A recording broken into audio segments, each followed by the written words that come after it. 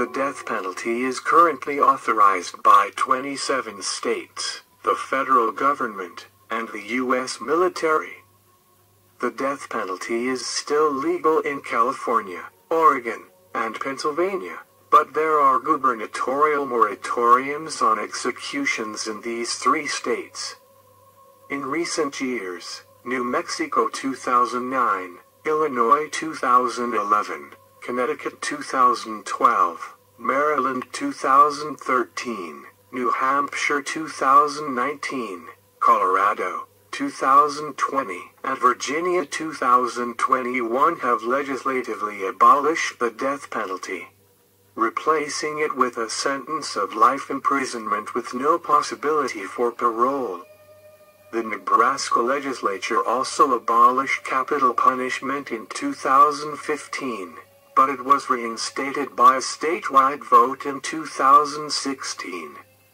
Additionally, courts in Washington and Delaware recently ruled that the state's capital punishment laws are unconstitutional. States across the country will continue to debate its fairness, reliability, and cost of implementation. Texas leads the nation in the number of executions since the death penalty was reinstated in 1976. California, Florida, Texas, and Alabama have the largest death row populations. Jurisdictions without death penalty statutes: Alaska, Colorado, Connecticut, Delaware, District of Columbia, Hawaii, Illinois, Iowa, Maine, Maryland, Massachusetts, Michigan, Minnesota, New Hampshire, New Jersey, New Mexico, New York, North Dakota, Rhode Island, Vermont, Virginia, Washington, West Virginia, and Wisconsin.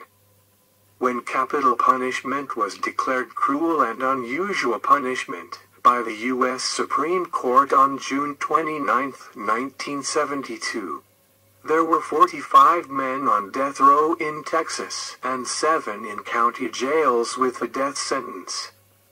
All these sentences were commuted to life sentences by the governor of Texas, and death row was clear by March 1973. In 1973, revision to the Texas Penal Code once again allowed assessment of the death penalty and allowed for executions to resume effective January 1, 1974. Under the new statute, the first man de Vries was placed on death row on February 15, 1974. De Vries committed suicide July 1, 1974, by hanging himself with bedsheets. The state of Texas adopted lethal injection as means of execution in 1977 and executed the first inmate by lethal injection on December 7, 1982. Charlie Brooks was executed for the murder of a Fort Worth auto mechanic. Effective January 12, 1996, close relatives and friends of the deceased victim were allowed to witness executions. Since 2015, 25 states enacted 66 new laws addressing state systems of capital punishment.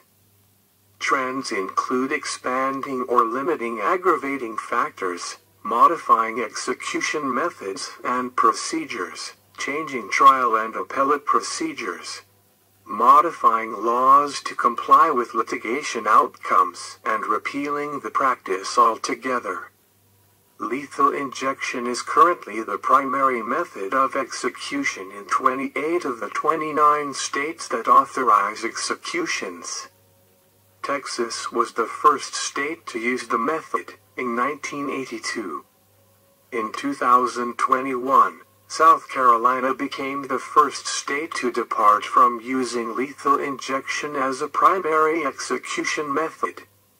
It is the only state in which electrocution is primary, with firing squad and lethal injection authorized by statute as secondary methods of execution. In addition to South Carolina, 15 other states have a secondary method of execution authorized by statute. Laws in Alabama, Arkansas, Mississippi, New Hampshire, Oklahoma, Tennessee, Utah and Wyoming provide a secondary option if lethal injection is found to be unconstitutional or unavailable. Arizona, Kentucky, Tennessee and Utah all have a choice of secondary methods for offenders who were sentenced before the introduction of lethal injection. And Alabama, California, Florida, Missouri, Virginia and Washington have other methods that are available if the offender requests an alternative. Secondary methods of execution include electrocution, lethal gas, hanging, nitrogen hypoxia, and firing squad. Death row inmates typically spend more than 2 decades locked up before execution. In 2019, the average time spent on death row between sentencing and execution was 264 months, which is 22 years. That was a jump from the average in 1990, which was 95 months, almost 8 years. Prisoners often have to wait many years before being executed due to complex and time-consuming appeal procedures mandated in the jurisdiction. Almost a quarter of inmates on death row die of natural causes while waiting to be executed. Joe Fedelfido Gonzales. Joe Gonzales spent just 252 days on death row. He was the inmate with the record of spending the shortest time on death row in Texas. By waiving all rights to appeal, Gonzales spent less time on death row than any previously executed Texas inmate. Gonzales was convicted for shooting William Vedder in Amarillo, Texas, 1992. Vedder died from a single gunshot wound to the head, which at first appeared self-inflicted. But an investigation revealed Gonzales was behind the gun and manipulated the crime scene to make it look like suicide. Gonzales was a roofer, and William Vedder was his boss. Gonzales was convicted in November 1992. Gonzales, claiming Vedder owed him $200, shot him in the head and robbed him.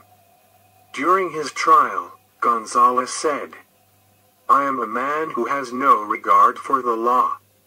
I am a man who has no regard for humanity." Gonzales, who acted as his own lawyer, told the jury, "I ask for no sympathy, no empathy, but I do ask for you to follow the law."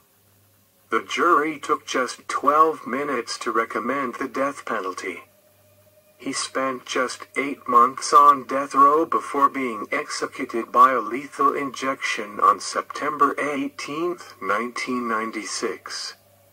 Joe Gonzales was 36 years at the time of his execution, waived all appeals, cutting short a process that in Texas averages about 8 years. He died 7 minutes after the drugs were administered. His last words were, "There are people all over the world who face things worse than death on a daily basis, and in that sense I consider myself lucky. I cannot find the words to express the sadness I feel for bringing this hurt and pain on my loved ones. I will not ask forgiveness for the decisions I have made in this judicial process, only acceptance. God bless you all." Gonzales was the 107th person to be executed in Texas since the death penalty was reinstated in 1982. Although the legislature enacted a law to speed up the appeals process in death penalty cases, the process has been delayed by lack of money to pay lawyers appointed to represent death penalty inmates. Thank you for watching Death Row.